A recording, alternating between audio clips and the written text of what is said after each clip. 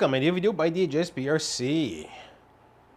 I have on the table today my Kraton 6S version 3. You might ask me, how do I know this is a version 3? Super easy. I have a version 1. Version 1, a lot of stuff this vehicle doesn't have. The motor is not black too. And the version 3 has these kind of flappers. At the end of the day, these to protect stuff from your tire from going into your vehicle. I just removed them. Super easy. 4 bolts. And version 3 doesn't have the center brace. Like version 1, version 2, version 3 doesn't have it. Version 4 has the center brace. That will be another video. I do want to install the center brace in this vehicle here. That would mean a little bit modification in the middle here. But it's not hard. You'll see. That's an upcoming video. But what I want to do today is install the aluminum center brace. I call it center brace, but bracing. Front bracing with the EXB plate right here. You can keep this plate if you want to. You just need to oversize this hole right here to a 4 mil. For not that more expensive, I said, why not? I'll just change it. I think this was 12 bucks Canadian, if I remember correctly. If you guys want to do it too, here's the part numbers. Yeah. The front center chassis brace is ARA 320564. The aluminum top plate is ARA 320598. But she really doesn't want... I'm starting to have issues with this camera here. It really doesn't want to zoom, but focus on this small writing. A little bit better now because I have my finger. But let's do this. It's not hard to do. Basically, you'll need a 2 mil and a 2.5. I'm going to grab the vehicle, put it this way. I'm just going to grab a car stand that I have just to physically support the middle of it.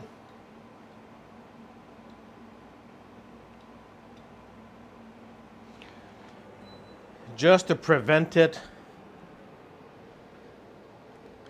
of having any loose here.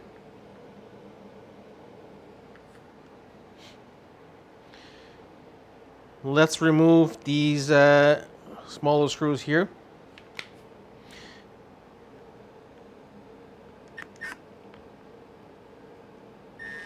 Come on. Yeah.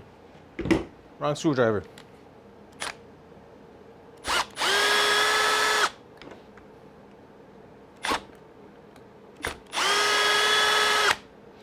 I'm not going to remove this one that holds the plastic brace. I'll show you why in a couple of seconds here. Okay. Now what we're going to do is remove these two here. These here holds the steering post in place. You might need, because basically in the middle is a barrel with 2 screws that holds it. Sometimes when you'll try to remove the top one, your bottom will spin freely. You'll need to hold it. Even sometimes you'll hold it and it will unscrew itself.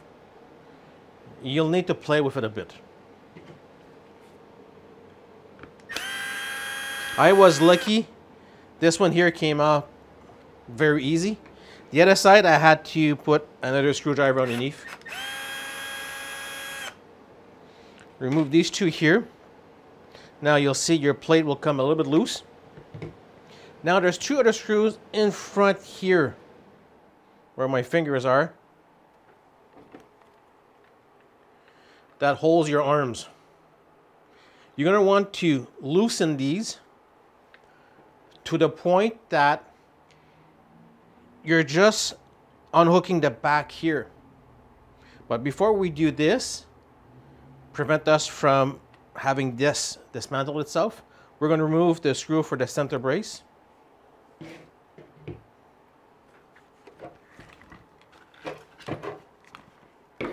Turn the vehicle upside down. It's this one right here. If you're not sure, just put your hand inside, follow, and you'll be able to guide yourself.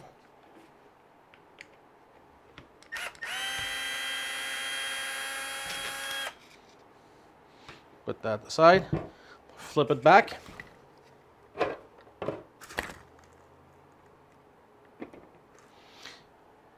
The other thing I just noticed, I'll show you. When removing these two screws here, they do have some kind of a bushing. Be careful. This one keeps on falling. The other one stays there. I don't know why. That's just plastic. Now we're going to remove the hinge pins. Not all the way, just enough to loosen in the back here.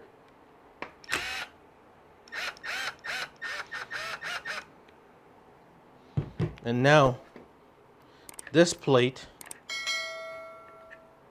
so I didn't take it out enough here.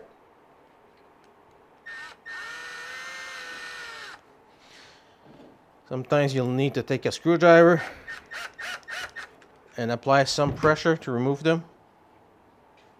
Let's do the other one. There we go.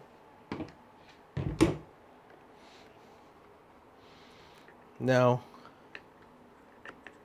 your plate will come out. And instead of doing this one and trying to finagle, take this out, you're taking everything in one shot. Out. Let's grab the vehicle, put it aside. Now we're going to concentrate on this guy here. We're going to remove the center brace. We're not going to reuse that screw. Put that aside. Now we need to remove these guys here and transfer them to the new plate.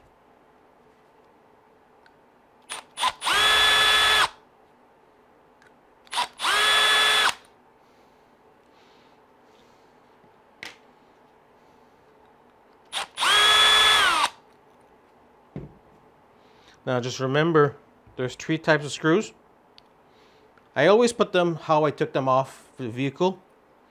One each side, one each side, one dead center.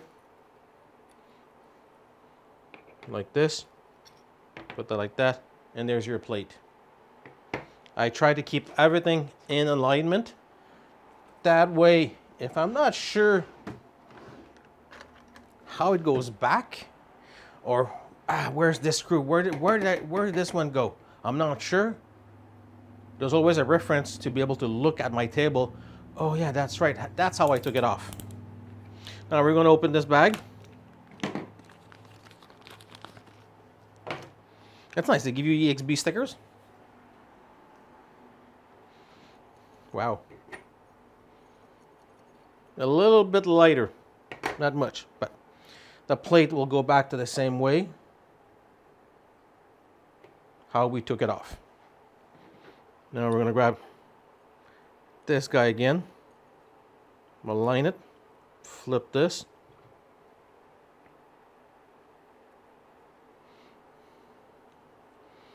and we're going to put this guy back, making sure I put it back where it was. Grab our center screw,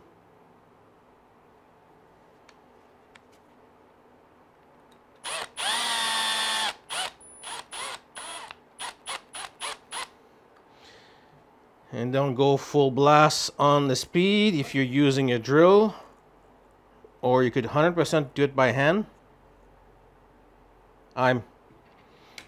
Let's say I'm a little bit lazy.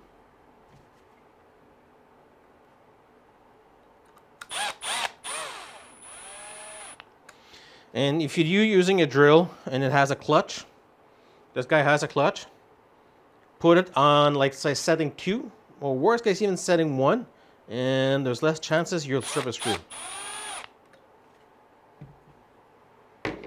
Here's our piece back. Now we're going to open their center brace, or should I say chassis brace. And this one too comes with stickers. One part I forgot to take out is we will need 4mm screws. There we go. That would be part ARA 72218. You only legally need 1 for the middle hole here. Even then, this is not correct. I do apologize. It is 721414 because it is a button head, not a flat head. Only need 1. And again, what we're going to do is pre-install it right here.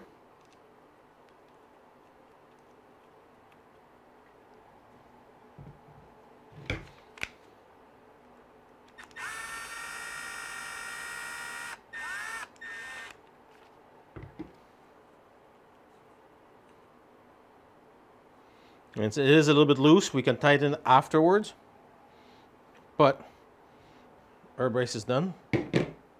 Put this aside. And what I always do normally, I take the screw that I took out and put it back in. Right here, because it does have a nut.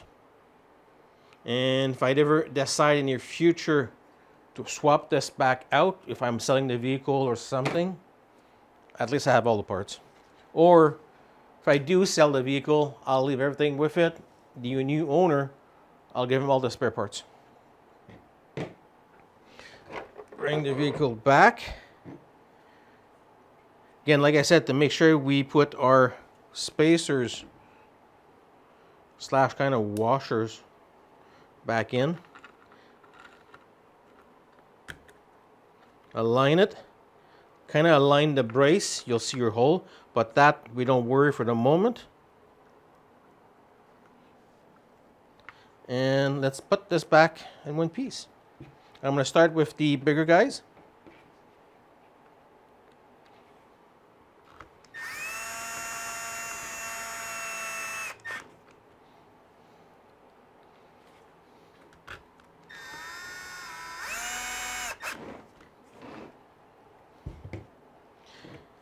And put these back in. And there is something I forgot to mention that I did in advance. I'll show you here.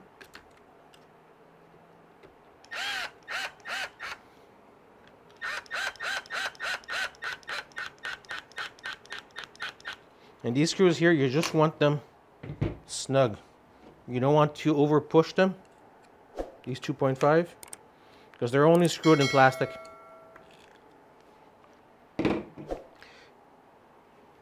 You'll notice your top A-arms, you can physically slide them back and forth. When I remove these, there is some spacers. There's 4 of them that you need to put back in. When you're going to remove these first screws, you might see them pop everywhere. I always make sure before doing my video that I don't have any seized screws, things like that. So I just hate stopping my video midway. And let's screw these 2 back in front here.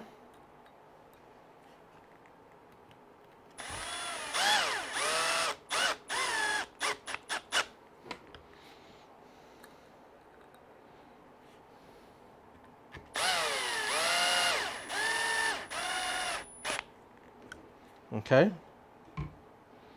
All the front is buttoned back up. Let's go underneath and do our last screw.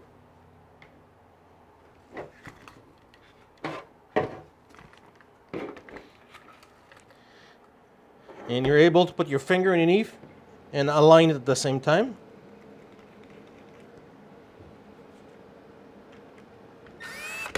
Oops.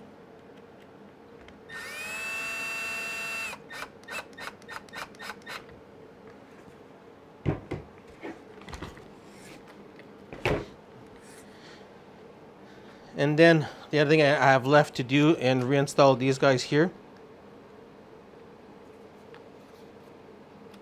on the correct side. Put these back here. And then have fun with my vehicle. And this is how you install the EXB front brace, I call it, but it's basically front center chassis brace, should I say. This is how you do it.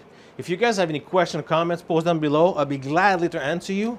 And don't forget, hit that subscribe button and give it a thumbs up. It does help the channel a lot, and I do appreciate it. Thank you for watching.